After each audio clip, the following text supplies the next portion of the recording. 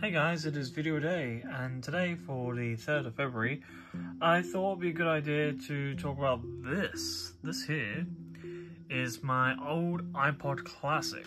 Yeah, iPod Classic, everyone.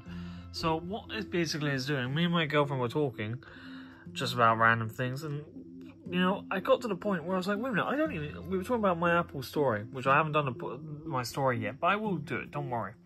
But what it was about basically was saying about how about the old Apple products and so on, you know, how everything's changed. Let me just, wait a minute, before I carry this on, let's spin the camera around.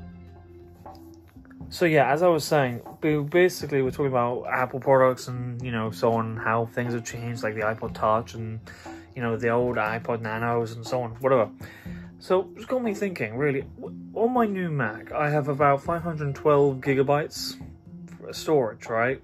That comes with it, which is quite a lot, half a terabyte. So I thought, I was like, wait a minute, I've got more than enough room. I want to actually download all my music, right, what I've bought on iTunes over the years, and download it all to Mac and then synchronize it with my iPod Classic. Why not? Because my iPod Classic has got like 159 gigabytes of room.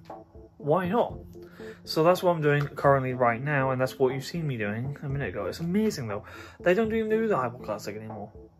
So yeah, and I thought I might as well incorporate it, what I'm doing, on my video day. Why not, you know?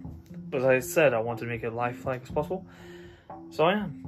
Apart from that, I haven't got much else to talk about. Really. Yeah, so I'll see you all tomorrow on the 4th. Bye everyone.